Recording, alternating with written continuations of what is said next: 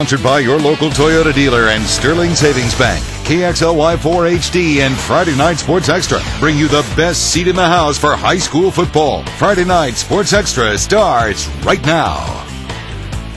Welcome to another edition of Friday Night Sports Extra. It's still early in the season, but you're starting to see how these leagues are starting to shape up. A few upsets along the way tonight. And if you're me, you got a chance to see the whole state of Washington pretty much tonight, and it was very, very beautiful. We'll see that in a little bit. You thought we were joking with the cheerleaders last week about pointing up towards Canada. One thing I've learned about you is that you never joke with stuff like that. I do not joke about this program. We'll also check in at Kayla's Corner over there.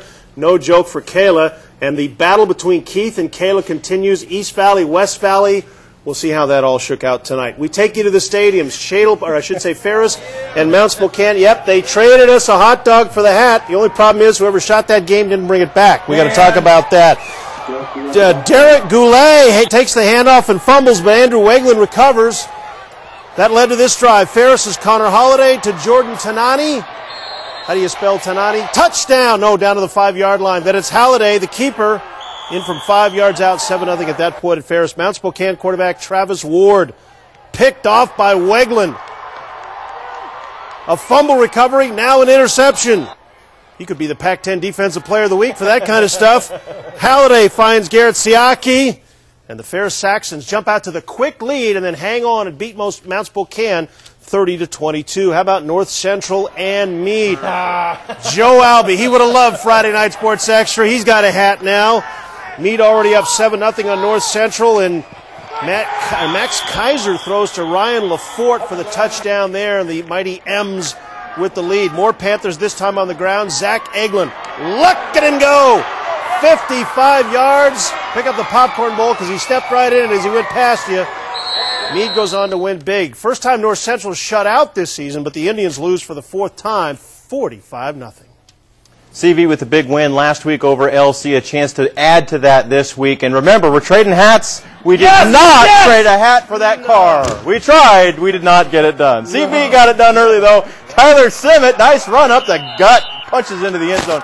7-0 Bears. More CV, get used to that. More CV. Blake Bledsoe looking deep, and this is about as pretty a ball as you could throw in high school. Finds Brad Whitley for the score. 14-0 Bears. CV pretty much putting this one away in the first half. Bledsoe to J.C. Agan. He's in for 6.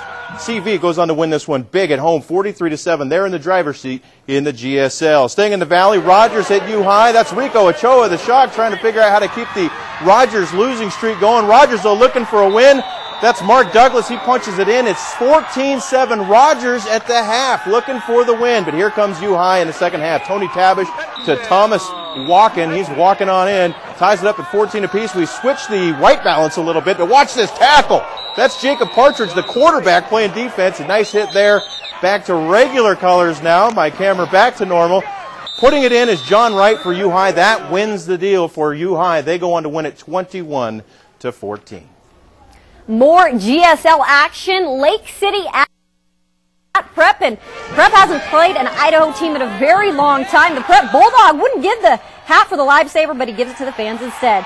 Nothing in this game. Quarterback Adam Fennenbach, though, gets sacked by Prep's Nick Lanou, and then this leads to this. Prep's Bishop Sankey.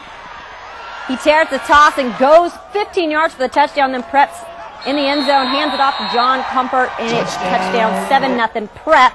Lake City, though, Timberwolves, that is. They show a little teeth here. Prep Sankey is tackled for a loss by Michael Bodig, and then Lake City driving. Quarterback Adam Fennenbach throws to Julian Burgess. Gonzaga Prep goes on to win this one 21-13. Last night, East Valley and Lewis and Clark. Tigers celebrating homecoming. Not much to celebrate. 3-0 Tigers, but Knights would take advantage of the Tiger fumble. Chris Zivic putting it in. It's 9-3 at the half. Knights, though, would dominate the second half. Zivic punches in from 2 yards out, and East Valley leads 16-3. Nick Bellamy would rush for 133 yards on the night, but it would be 3 touchdowns by Zivic that leads the Knights. Oh my gosh, am I really saying this right now? 23-3, and I know there's not good news coming up for me later, Keith. Foreshadowing. Yes, and the news is I can no longer hear. Thank you very much, Keith. But at least happy news over there. Let's go to a couple of non-league games. We've got Freeman and Lakeland. Let's see here. This is Freeman's quarterback. Luke Matthews going to throw for the touchdown. But the Hawks going to try to come right back on this one. Quarterback Riley Youngdell rolls out. He's going to find Jason Mobeck. Big gain down to the 1-yard line. It's kind of like the Oregon Ducks jerseys right there. That's going to set up a touchdown by Kyle McWright that ties the game up at 6s. Freeman's Tanner Lieb, as you can see, it looked like what?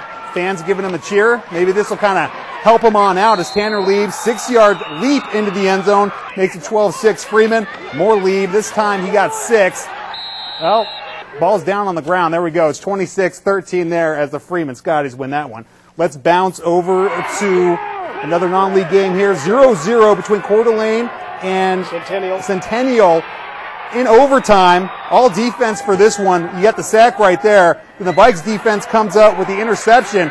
At the end of regulation, I should say, that's Tom Breezall. He's going to make the pick. So we're going into OT here. Vikes first play of the second OT. Yeah, that looks pretty nice there. It's a long touchdown. You get the chest bump, what Dennis and Keith are doing right now. You see the ball there right there. Looks like goes into the end zone.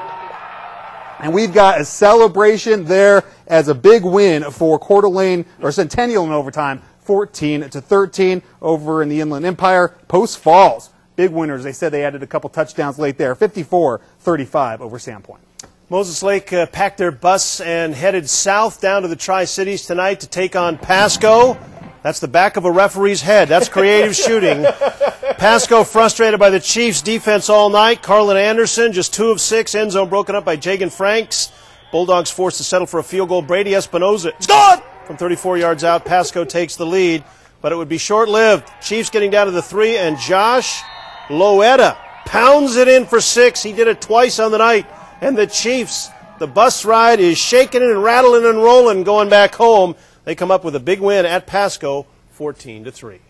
I didn't hear Kayla earlier. Who won that game last night? I don't remember who won that game last night. If West Valley loses coming up later in the show, maybe Kayla's going to have to put this on for the rest of the night. We'll have to take a look. We'll have to wait and see. I don't know what happened later. More Friday Night Sports Extra coming up right after this. Welcome back to Friday Night Sports Extra. We're going to give away an iPod a little bit later on, and we'll see what Kayla has on by the time we end this show. If West Valley doesn't win, she's going to look good in green and white, I think. Deer Park and Riverside, the short battle. It's homecoming here, and the freshman homecoming Prince, that's a good move on his part, took our hat for a lap. Wave, kid, and your banner fell off. Deer Park up 21-0 at the half. They decided to try some trickery. Despite the defense by Trevor Hoffman, he got the save, though, as the Padres went 1-2-3 in the ninth. Alex Wolf would get it in. Another touchdown. The Deer Park Stags, 31-0. Tough night for the Rams of Riverside. How about Moscow and Lakeside? Yep, Lakeside's Monica, apparently like Cher, just one name, gave us a hat for a cheer. Fair trade. Second play of the game, Mike Washington. Look at him go. The big guy picking up and putting it down for the Bears. 7-0 Moscow at that point in time. Lakeside, Brady Blankenvort finds Brendan Heiser. He's going to dive it in for 6 points. Good effort there. Tied the game at 7, but after that, this one would be all Bears. Blankenvort is picked off by Jason Washington. Man, the Moscow Bears counting on the Washingtons. He goes back 80 yards. He's going to get it into the end zone. He's looking for an oxygen tent, but he makes it, and Moscow goes on to win it. Wow, 55-24. Other scores in the Intermountain League. Orfino gets the win at home, 26-9. St. Mary's a 27-6 winner over Bonners Ferry tonight at Bonners Ferry, and a low-scoring game. An extra point cost Priest River the 7-6 loss at Timberlake. Well, welcome back to Kayla's Corner. Welcome, Dennis. Do you look good in green? I just came over here to ask you that. Does my complexion look like it would look good in green? No, well, Keith doesn't look good in anything, so I'm hoping that you'll look good in green. I'm a little scared right now. Keith looks great and everything. Yeah, I had to calm myself by taking a long trip down to the Palouse where Pullman was taking on Colville, and that Greyhound needs to learn some dance moves from me. Well, first quarter, Pullman strikes first. Cody Peterson with the screen pass to Cody Weber, who takes it down for 35 yards and a touchdown, 7-0 Greyhounds. Colville would try to get something going. Sawyer Baldwell picked by Nate Swinger. The Greyhounds in business, boys. A couple plays later, Jared Byers pounds it in from a yard out. Greyhounds up 14-0. But the Indians, what is up with this? They come back to win it 21-20. Wow. I got all the highlights, but the wrong highlights, I guess. Moving on to some Greater Northern League play. Oh, no! Wow, 23-15, and I actually had just looked at the score before we started this. Here it comes.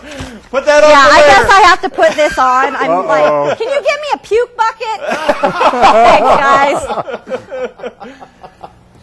All right, we'll see how Kayla gets there. There you see Cheney, a 56-7 winner over Medical Lake in the Great Northern League tonight as well. We'll check back with Kayla in her corner and see how she looks over there in green. I think her mascara's running. She's crying. We rode the Ben Kaplan Leadfoot Express 60 miles west to Ritzville. This little Lynn Ritzville fan hoping for a win against Reardon. Right before the half, Indians up 6-0, but Nico Nezovich can't handle the low snap, picks it up, but he gets dropped. Broncos would score to take a 7-6 lead into the break. It stayed that way until late in the third. Then Chris Pence takes the handoff. He's coming right into your living room, going to roll right on by. That's 44 yards, a huge play for the visitors, one of the biggest plays from scrimmage in the entire game, and Pence would capitalize on his big run right there, give it to the fellow. This touchdown from 10 yards out, giving Reardon a 12-7 lead, and that would be the final, 12-7, as you can see there on your screen. And then also one more for you, Selkirk scoring a shutout by Republic, 20-0 the final there. Kayla down to Colfax today as well, not just Pullman, but also Colfax, who's been doing very well again this year. And Zach traded Kayla's broken drumstick for a hat.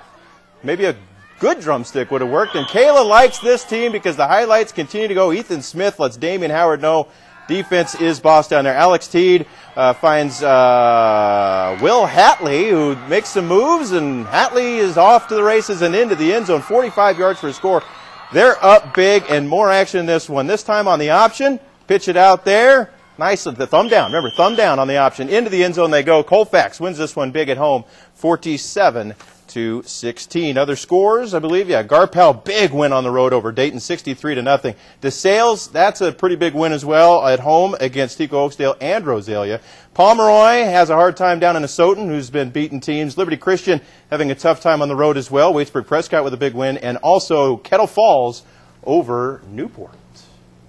Track meet with huddles coming up. 8-man football, plus we'll show you our iPod winner, and we'll show you the only one who can get into that East Valley jersey next on Friday Night Sports Extra. Welcome back to Friday Night Sports Extra. That's right. Time to give away an iPod, and chances are, even though I sent you all those baby pictures of me, I did not win. No, you didn't, Ben. Let's just go ahead and get to him right away. I was an ugly kid. Kim Jorgensen, check out the arrow. Bonus points, our own Phil Franklin in the background. Phil, what are you doing? You're out of position. We didn't see that highlight. Did you miss it? Nice picture, Kim. We appreciate it. Another finalist today from Moscow High School. The wrath of Moscow High School, if this was a team competition, they would be dominating. Amanda Scholl, nice picture here. That's Jen Hinson on the soccer team breaking away there. Steve Teedy of Colfax, look at this picture. That's his son Alex Teedy, running by, I would assume son, maybe some relation. The Teedy's down there. That's a nice picture there. But our winner tonight, Jim Williams. Check that action picture out. Odessa's Ryan King right in the face. Jeez, that's a good action picture. Guess what?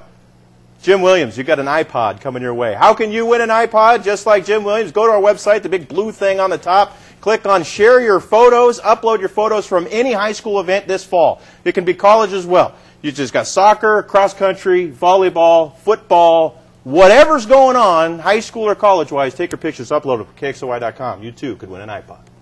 All right, well, I guess 3 hours and 15 minutes before I was in Ritzville, I was in Curlew, and that was a lot of fun. And there we go. This Curlew fan moving too slow to make it to the game. The Curlew cheerleaders trading a cheer for a hat. Let's listen in. All right, there, that works, but they wouldn't have much to cheer for on the field. Odessa's Randy Walker through the line and gone. Tigers lead at 14-0 after the 2-point try was good. Moments later, Odessa, yeah, that's right, through the air this time. Senior Ryan King up high to Nick Campbell, who gets in untouched, and this one kind of turning into a rout of Dave DeVoe's club. And Odessa would not stop there as the first quarter ends. King, the keeper, and he will not be stopped. Gets on through, gets in the end zone. Odessa ends it at the half, 52-0. is the final of that one. Wilbur Crested and Hunters. Brittany and Krista traded away a lion head hats in order to get our hats. Hunters Eli Bear takes the handoff. He gets tripped up at the 5. Looked like he was gone, but don't worry, folks. He would get another chance because they give it right back to him. Who needs a Tiger when you've got a Bear? Pounds it for the touchdown. 7-0 Lions. Here comes the big hit of the night. Marcos Morado going to toss it to Bear, and Bear goes boom. Oh! Crescent's Cody Stephen lowers the drawbridge on him, but guess what? This is where you earn your stripes or your paws, whatever. A few plays later, gets on into the end zone, and as you can see there, Hunters, big-time winners, 40-18. Somebody pick up the phone. It's still ringing. He caught the ball, though. Good wide receivers always catch the ball. Nice job down there. Way to hold on to it. We sent Kayla out to Harrington, too. I sent her everywhere today. I was in charge. There's something you won't see tomorrow, a cougar and a duck getting along. Wow, that's a father and a son, too. Hornets were out there. They sting first. Tyrone Swan takes it in. 8-0 Inchelium. Falcons trying to get something going, but quarterback Brett Larmar, he found the wrong guy. That's a good job there by Zachary Boyd for Inchelium. And a couple plays later, Tony Louie has no problem running up the middle for 30 yards and into the end zone. They go up by 14 at that point. Inchelium goes on to win it big on the road against Sprague Harrington. Also tonight we had Lackwash big win at home against Waterville. We also had ACH winning 48-0 at home. We also had Pateros having a tough time against Cusick. Cusick looks pretty good this year. Colton Pullman Christian gets the win on the road as well. North Idaho 8-man football as well. Wallace taking on Kootenai tonight, a first-place battle. The winner, undisputed lead. Kootenai playing host to Wallace. They were cheering from the bell, and it was a jam-packed place. And watch Wallace, or I should say Kootenai, scores first. Colton Wilms with a 12-yard touchdown run. The two-pointer made it 8-0, but Wallace comes right back. Brandon Leeling finds Jared Beliski. Watch what he does. Makes the catch, breaks a tackle, and turns it into a 54-yard touchdown. That made it 8-6.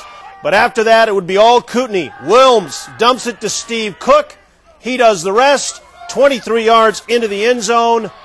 This one a big night. 46 points in the first quarter for Wallace. They cruise to the victory, stay unbeaten. Lakeside a winner at Clark Fork. Kenrick a big winner at home. Troy gets 20 points better on the road. And Prairie 50-0. Now, we just want to show you one thing. Turn around, turn around, turn around, turn around, turn around. See the name on the back? Yeah, it's actually Keith's high school jersey. The reason Kayla's wearing it and not Keith, you want to tell him? Because it doesn't fit him anymore. Yeah. And it smells like it's about 30 years old, Keith. It is! I'm just joking. Well, it's that time of the show where we introduce you to our shining star. And this week, got a win, too. It's from Ferris. It is Aaron Roberts, the senior outstanding student, holds down a 3.9 GPA. And now he's finishing up his high school career. I think me personally has brought kind of just a leadership role, and I don't think it's just me at all. We have a handful of seniors that have really stepped up and become leaders, and just trying to get all the younger guys involved and trying to make it just a great team effort. If you want to nominate a Shining Star of your own, email us at shiningstar@kxly.com. Don't go anywhere. More Friday Night Sports Extra when we come back. 24/7.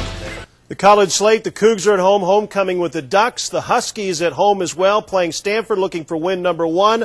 Idaho on the road at San Diego State. Eastern at home in a Big Sky opener. And Whitworth, back-to-back trips to California. And don't forget, if you want to win one of these nifty iPods, send your pictures to KXLY.com and just click up there in that big box under photos. Don't forget to join us tomorrow. Next week, Friday Night Sports Extra. We sent my old jersey to a museum, so hopefully it'll still be in there when we come back. See you next week.